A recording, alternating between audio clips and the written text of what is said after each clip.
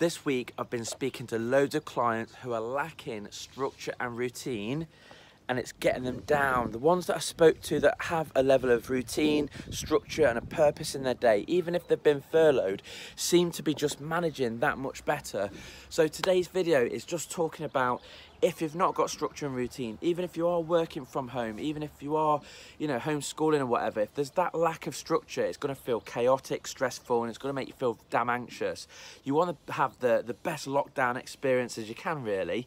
And, there's a lot of people saying they're drinking during the week now, they're binge watching way too much Netflix, and obviously that fridge door's being yanked open all the time. Try and get back to your pre-COVID, routine the best you can. Get up at the same time, same kind of breakfast food, exercise the same days, same times, everything. Try and give yourself that level of normality, and it will massively help you get through this with less stress and anxiety. Coach Si, signing out.